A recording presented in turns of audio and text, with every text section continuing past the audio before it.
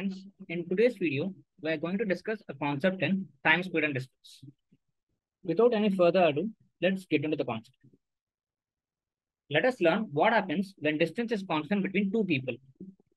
We have two people in front of a screen, A and B. They are traveling at a speed of 15 meters per second and 10 meters per second, respectively. They are covering a distance of 300 meters. So the time taken by them is nothing but time taken by A is 300 by 15, 20 seconds. Similarly, time taken by B is nothing but 300 by 10, which is 30 seconds. We know the speed of A and B. So let us find the ratio of speed of A and B. Speed of A by speed of B is nothing but 15 by 10. If I further simplify it, it becomes 3 by 2. Similarly, the time taken by A by time taken by B is nothing but it is actually 20 by 30. If I further simplify it, it becomes 2 by 3. So, when distance is constant between two people,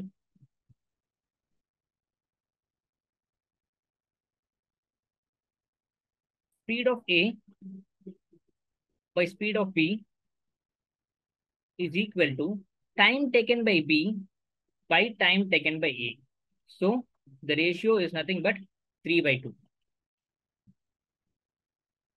I hope this is clear. Let us get into the next concept. Now let us learn what happens when time is constant between two people. Let us take the previous example. Let us take the same people, A and B. They're traveling at a speed of 15 meters per second and 10 meters per second respectively. They are traveling for a duration of 20 seconds. So the distance covered by them, distance covered by A is nothing but 15 into 20, which is 300 meters. Similarly, distance covered by B is nothing but 10 into 20, which is 200 meters. Now let us find the ratio of the speeds of A and B.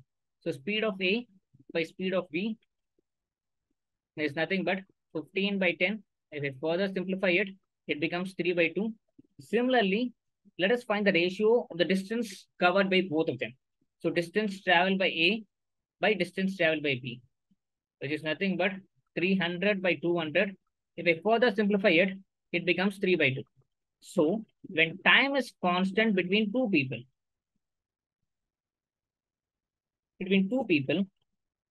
the ratio of speed of A and B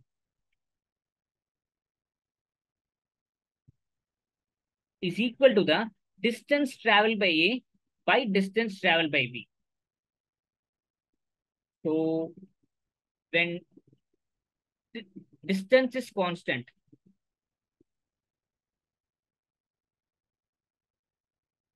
speed of A by speed of B is inversely proportional to the time taken. So it becomes what?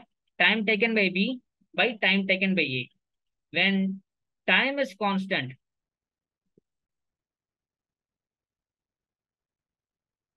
speed of A by speed of B is nothing but the distance traveled by A by distance traveled by B.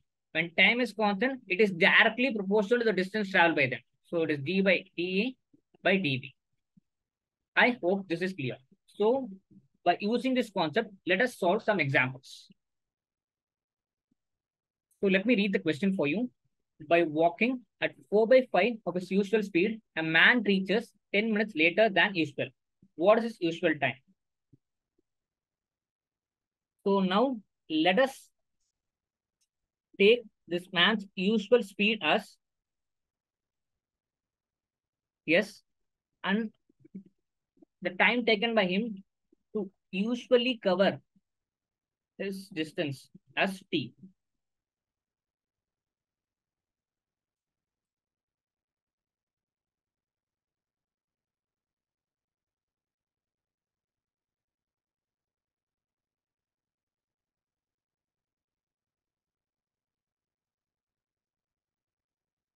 Let me repeat it again. Let me take the speed of a man as S. Let me take the distance that he usually covers as D. And let me take the time as T. Okay. So if he walks at his usual speed, he would reach the destination at time T. But if he walks at a speed of 4 by 5 of his usual speed, he takes 10 minutes more to cover the same distance. So it is nothing but T plus 10. So in this sum, what is constant? In this sum, the distance traveled by the man is constant. So the distance is constant.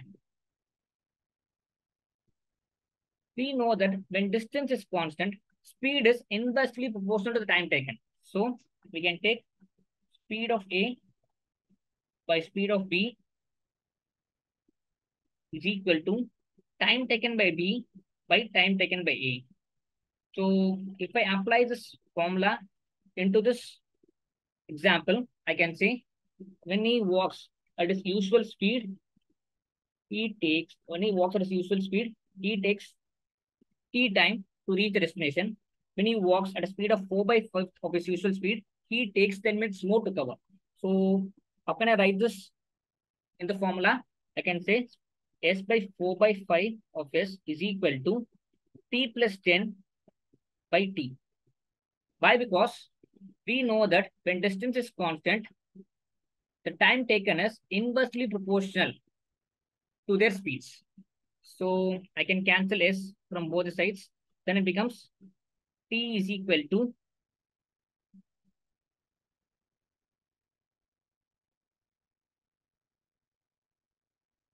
5T is equal to T plus 10 into 4. So 5T is equal to 40 plus 40. T is equal to 40 minutes. So the usual time is 40 minutes. I hope this example is clear. So thank you so much, friends, for watching this video.